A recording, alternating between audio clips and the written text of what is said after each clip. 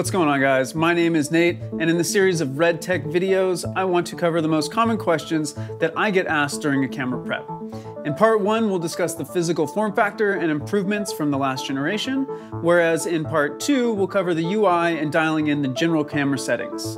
Maybe a third, I don't know, depends on if I can shut up or not. Here is a DSMC1 body, Epic Dragon, and a DSMC2, like the state-of-the-art weapon 8K Super 35 camera. The first thing that I'm going to point out is that the bolt pattern on the bottom is exactly the same as the Epic Dragon, 2 3/8/16s and 1/4 20.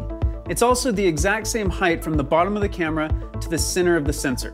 This means that any plate riser combo that you use with the Epic will line up properly with any DSMC2 camera body. We've taken your feedback and moved the connectors from the bottom onto the modules, making them easily accessible from the side of the camera. Another notable difference is the cooling. We've moved the fan off of the front away from that angry sound guy. There are now 2 larger fans pushing down from the top of the camera, exhausting it out of the back where the connectors used to live.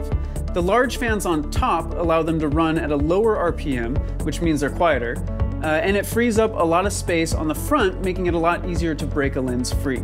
Because this camera is so modular and fully configurable, when you show up to a prep, chances are you'll be looking at our camera with some kind of module attached to the back. Personally, I prefer the red bolt expander for a few reasons. Number 1 is the size.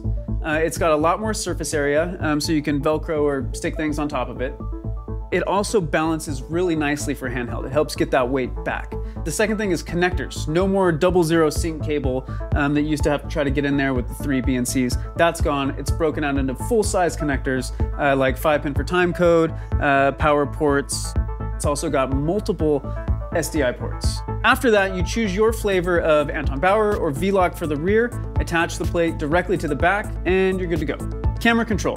Now you can control the camera through any one of our touchscreen LCDs, the DSMC2 Sidekick, or with something like Full Control, which connects to the camera's built-in Wi-Fi.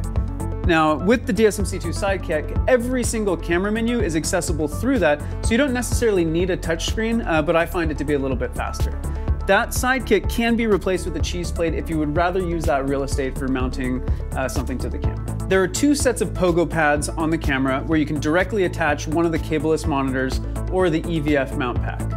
More often than not, you will be mounting the monitor to an arm. This is where LEMO adapters come into play. The LEMO adapter A attaches to the camera body and adapts the pad to our standard monitor port. The LEMO adapter B attaches to the bottom of the LCDs for those monitors without a LEMO port.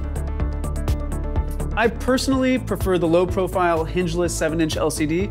It's just nice and streamlined. One nice thing to point out about our new monitors is they do have the hardware to support flip and flop, so if you decide you want to mount it upside down, you can easily hang the monitor. Okay, this last thing, this is very important, back focus. We have a new SPM, which is a sensor positioning mechanism.